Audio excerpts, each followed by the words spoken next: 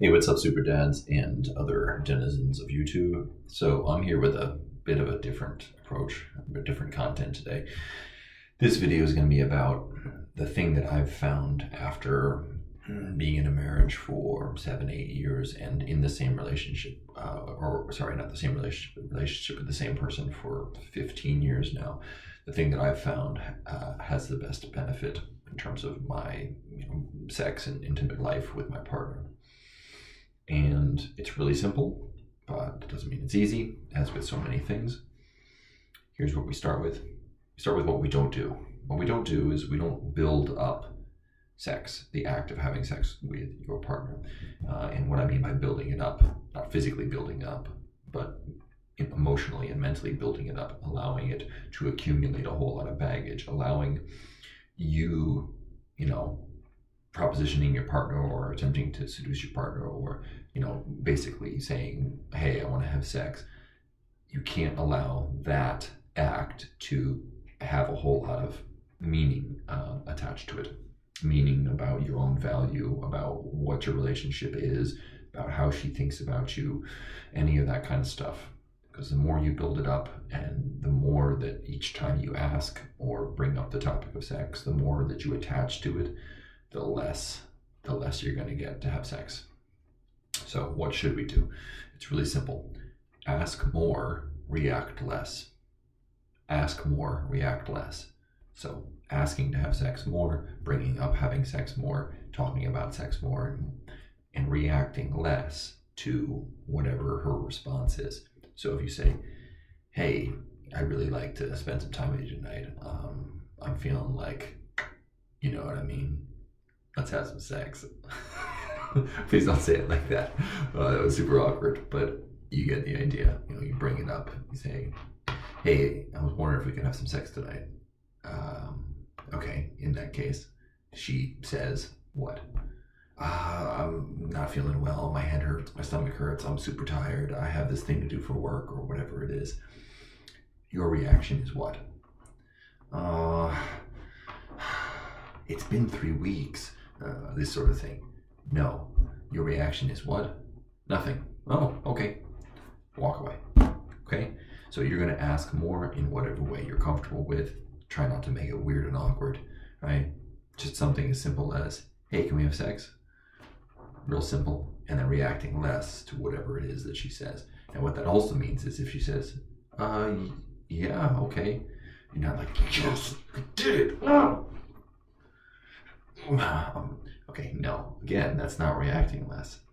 You need to show that you are in control of your libido and your needs, your desires in that space of your life.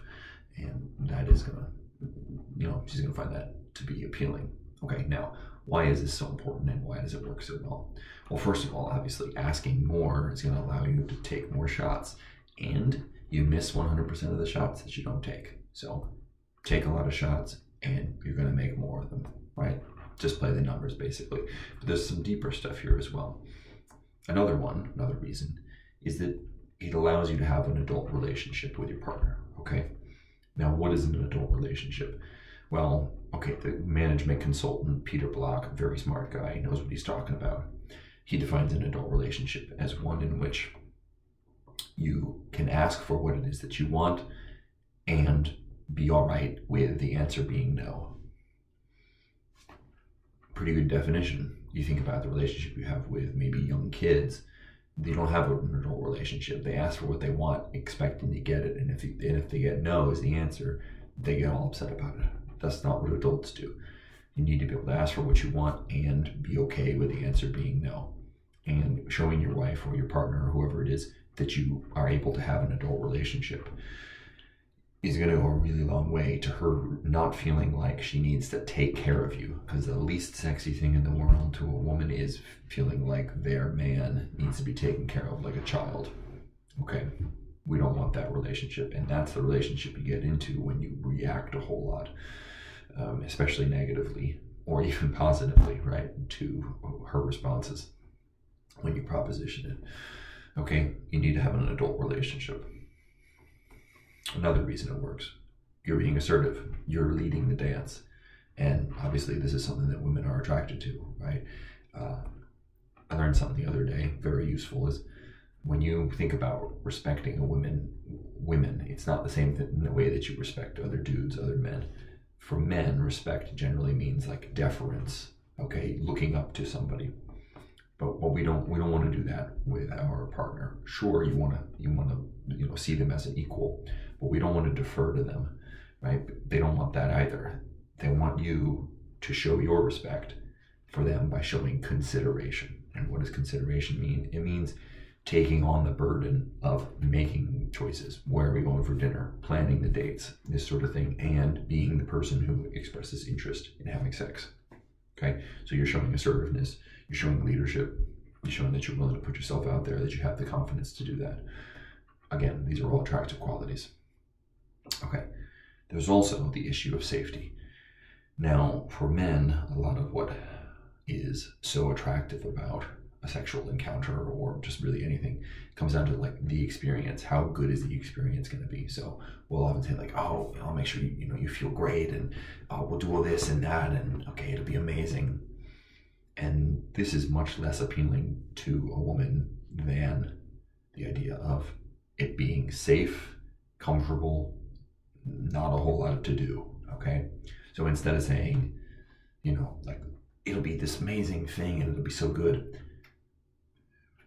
instead, it's going to be much more useful and much more, it's going to raise your chances of actually getting what you're looking for, to err on the side of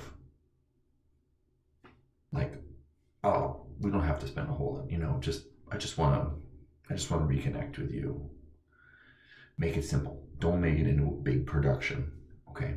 And one of the reasons for this is safety. Women really, really, really in general, care about safety. Safety is super important to them, okay? And one way that you can show that she's safe and therefore, she's in a place where she can open up, where she can trust, okay, is to not react negatively. Because if you react negatively when she says, sorry, I can't do it tonight for whatever reason, what you're showing her is that she can't necessarily trust you to be there when things aren't exactly the way that you want them to be. You're basically undermining the sense of safety and trust that is going to be, sort of what she needs to feel comfortable enough to be vulnerable, because sex is a vulnerable thing for everybody, but especially for women, right? It's a vulnerable thing. Okay, so really the takeaway, and this is the takeaway that goes for everything in your life: stoic lesson, do what you must, let happen what may. Okay, things are going to happen and you can't control them. If you can't control the way she's going to respond, then it's not your concern. What your concern is just, what do you need to do? Okay, what is in your best interest? What can you control? And what you can control is taking a lot of shots, proposing a lot, and reacting less, regardless of the kind of response that you get. Okay, now this is not just me talking out of my ass. There is a lot of research on this.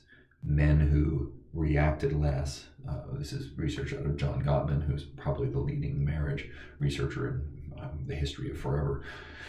And he found that men who proposed having sex and reacted less, this is even independent of the number of times that they proposed, but just who reacted less, and especially less negatively when their partner said that they couldn't, ended up having quite a bit more sex. It was something like 3 times as much sex. Okay, so give it a try. It really changed the game for me, and I really hope that it does for you as well, because I want you all to be happy and healthy. All right, thanks for watching.